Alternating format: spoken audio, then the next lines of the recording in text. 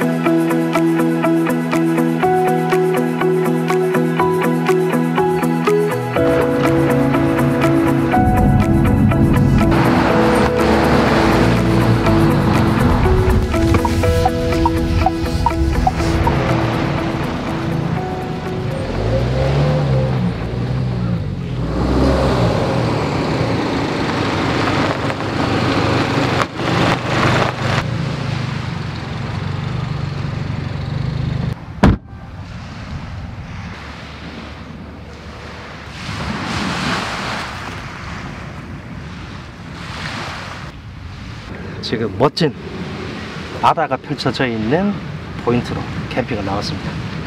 보시다시피 오늘 토레스 타고 왔습니다. 원래 핫했던 차량이죠. 아침에 토레스 위에다가 루프박스 설치하고 어닝도 장착을 해가지고 왔어요. 이 가로바가 포토의 특허? 네, 맞습니다. 네, 가로바죠? 네, 특허받은 거라서 차량과 일체감 있게 이렇게 딱 맞게끔 그러네. 제작이 된 겁니다.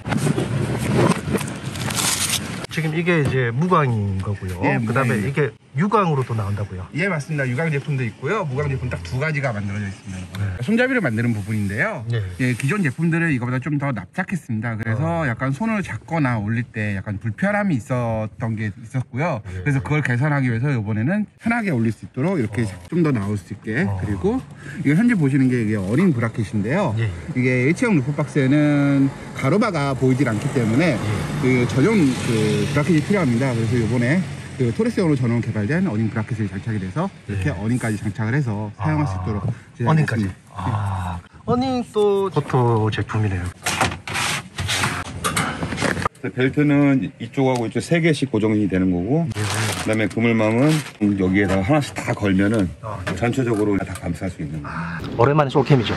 오늘 토레스 차박입니다. 물론 텐트도 피칭하고 어닝도 펼치고 제대로 된 세팅으로 오늘 차박을 할 겁니다.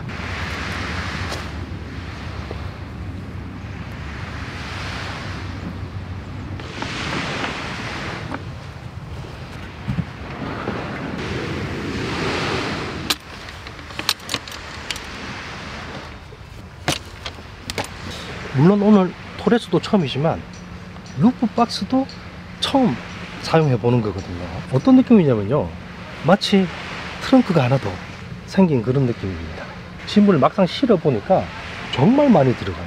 일체형이라 아주 미끈하게 밀착이 되어 가지고 풍조림이 아예 없더라고요. 그리고 루프박스 위에 이렇게 램프도 있습니다. 자, 아무리 차박이지만 이 텐트 피칭 안 하면 재미없잖아요. 바로 옆에다가 텐트 피칭 하도록 하겠습니다. 그리고 루프박스를 달기 전에 그게 궁금했어요. 아무래도 차체 자체가 높이가 올라가니까 지하주차장 같은 데 들어갈 때 좀 높이가 괜찮을까, 이런 불안감. 그 다음에 톨게이트 지나갈 때도 보면 높이 제한이 있는 곳이 있거든요. 설치하시는 분께 여쭤보니까 지금 이 토레스 차량 루프박스는 2m가 안 돼요. 차량과 루프박스 다 포함해서 높이가 1990. 그러다 보니까 좀 편안하게 지하주차장 이용하는데 전혀 문제가 안 됩니다.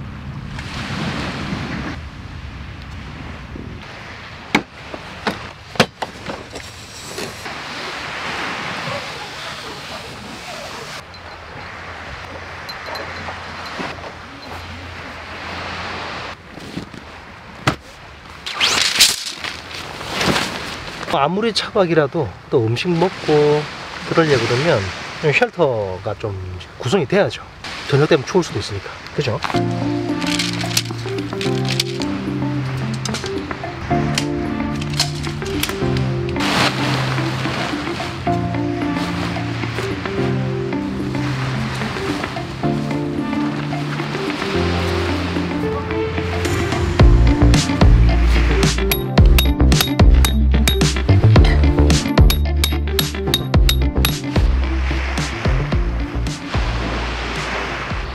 갑자기 어닝이 접어져 있죠.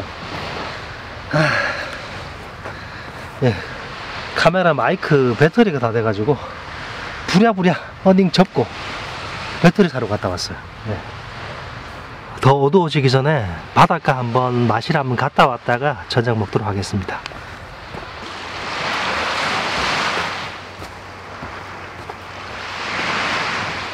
여기 이제 제가 잡은 포인트 바로 앞에 가로등이 있어가지고 불빛이 들어와요. 괜찮네요.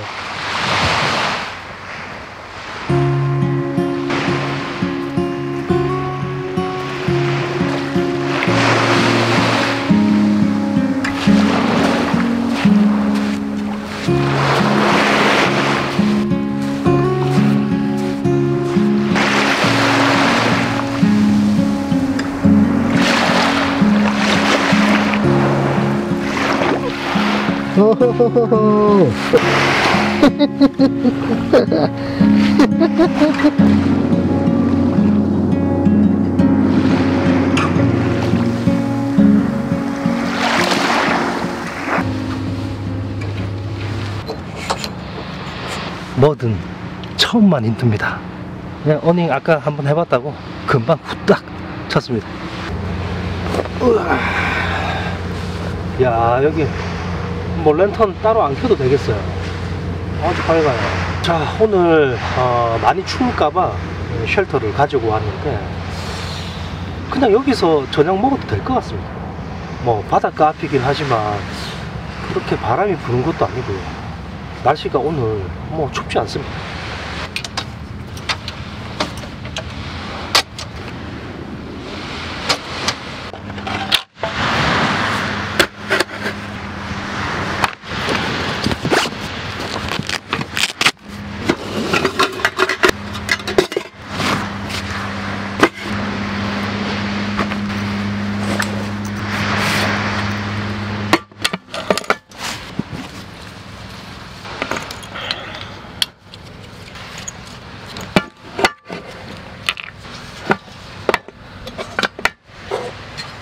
오늘 삼겹살 구워가지고 옆에 김치 쫙 해서 지글지글 맛나게 저녁 해결하도록 하겠습니다. 자, 햇반을 데워야 되는데 여기가 일반적인 오토 캠핑장이면 요 햇반 들고 가서 좀 데우면 되는데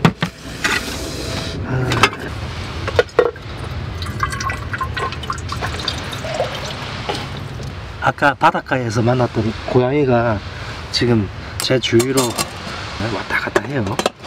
나중에 삼겹살 구우면 뭐 한 점 줘야 될 것 같아요. 애교가 넘쳐가지고.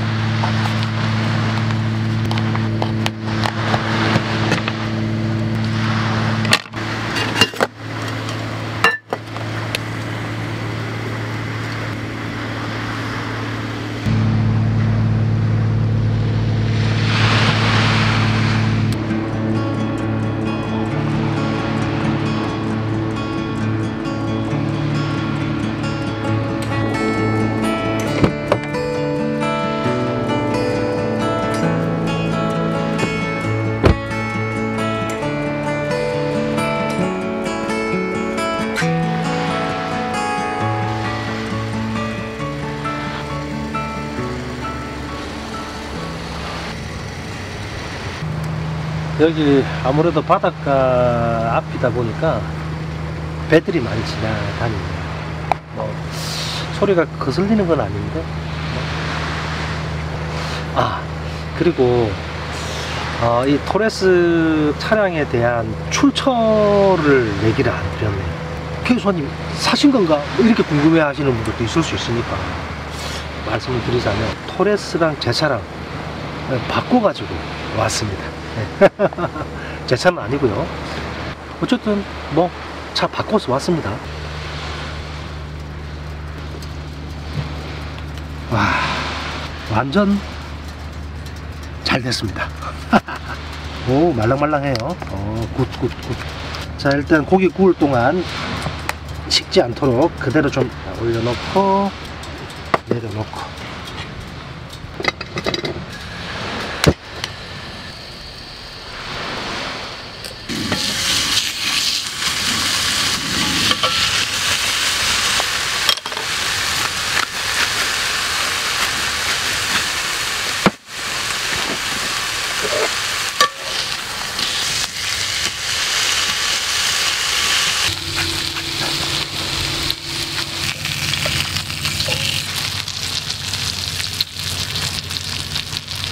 와우, 김치도.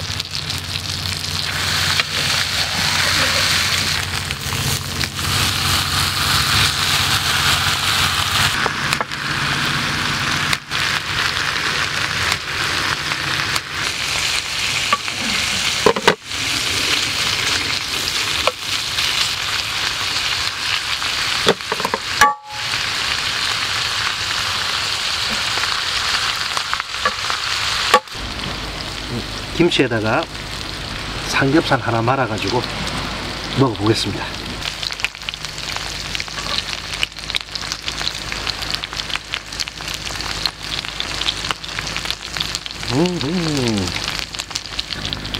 자, 삼겹살 이제 2조각하고 김치를 이제 김밥처럼 말았습니다. 한번 맛볼게요.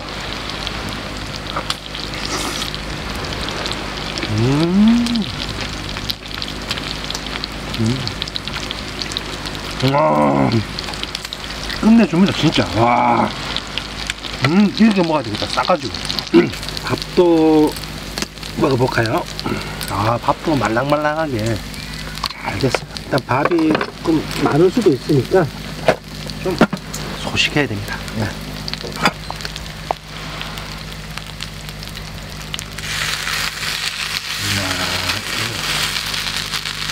야, 햇반도 진짜 잘 됐습니다.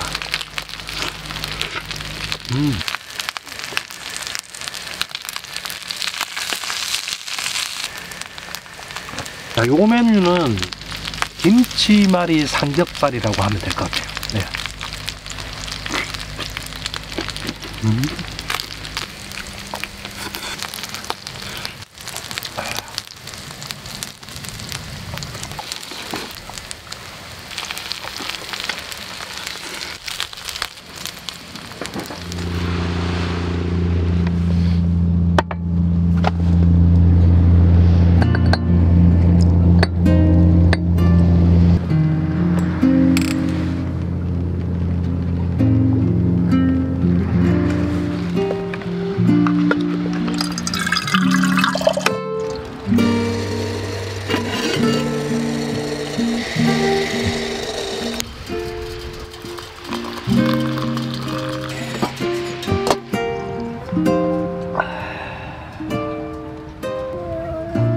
이제 고향이 온 것 같습니다. 아까 제가 삼겹살 구울 때 주려고 그랬는데 이제 나타나가지고 다 먹었는데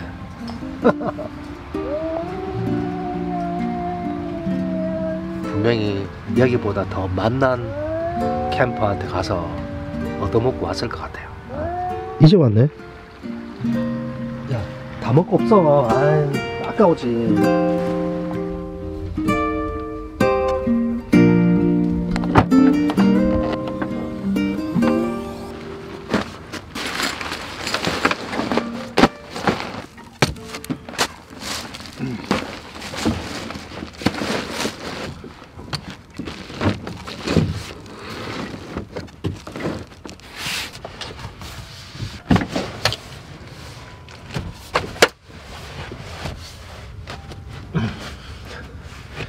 토레스 평탄화 2열을 높여가지고 평탄화 했는데 생각보다 여기 2열 폴딩 되는 이쪽에 단차가 위로 약간 비스듬하긴 한데 그냥 두툼한 매트 하나 깔면 편안하게 잘 수 있을 것 같습니다. 자, 이제 차박용 매트 한번 깔아 볼게요.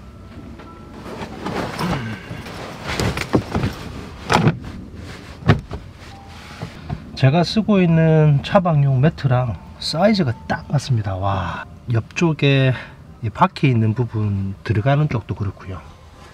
사이즈적으로 딱 맞아요. 자, 한번 누워볼까요? 괜찮네. 여기 벽에 하나 받치면 약간 이 2열 시트가 살짝 비스듬하게 들리는 느낌이 좀 있긴 하네요. 조금 더 편안하게 자기 위해서는 이 뒤쪽 공간, 이쪽에 낮은 매트를 하나 넣어서 단차를 좀 맞춰서 자동적으로 잠자리 매트를 깔면 더 좋을 것 같긴 하네요. 매트를 깔아서 단차를 조금 맞췄습니다. 뒤에 매트 남는 부분은 뒤쪽에 가림막으로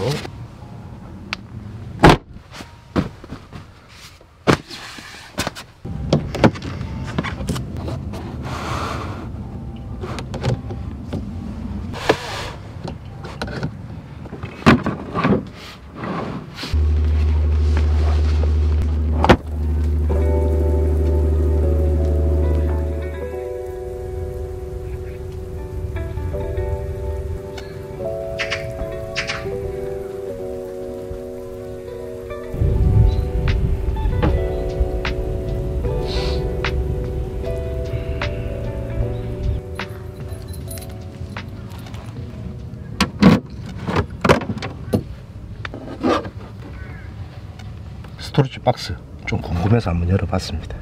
구급약 관련해 가지고 비치해 두는 것도 괜찮을 것 같네요.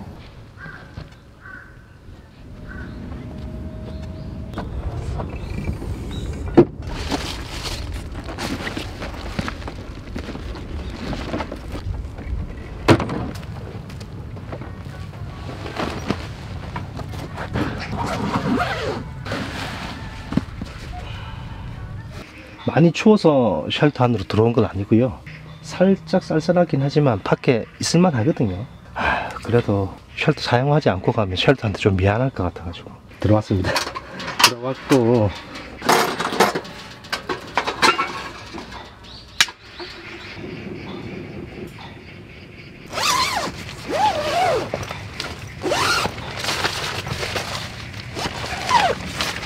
창을 깜깜하니까 열고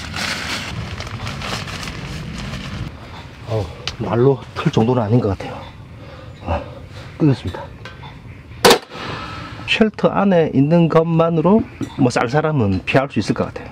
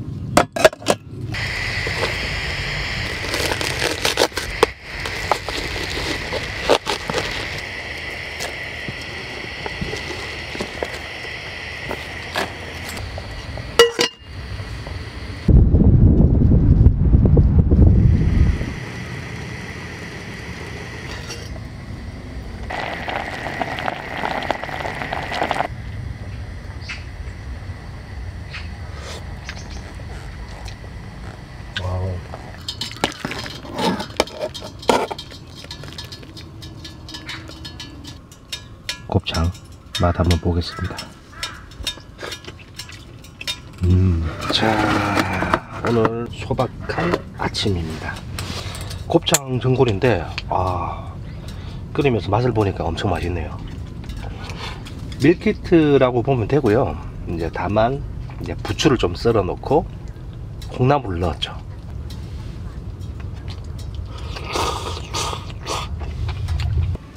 맛있어요. 국물도 좋고요.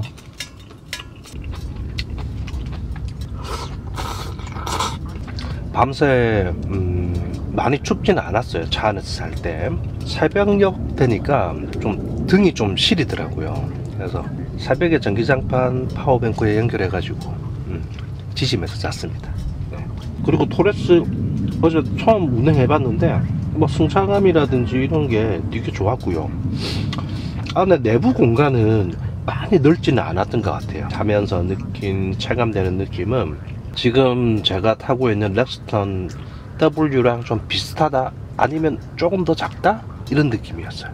일단 제일 좋았던 게 대시보드가 워낙에 시원시원하게 빠져 있다 보니까 내비게이션도 잘 보이고 전체적으로 운전할 때 조작의 시야가 좋다고 해야 됩니까?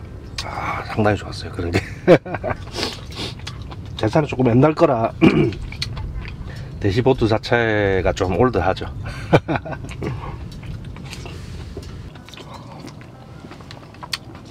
아침에 이제 물이 빠졌는데 여기 길이 하나 생겼어요.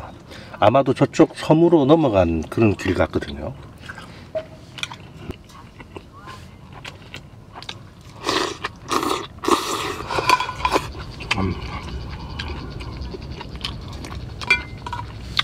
와, 밥 좀 더 먹어야 되겠습니다. 와.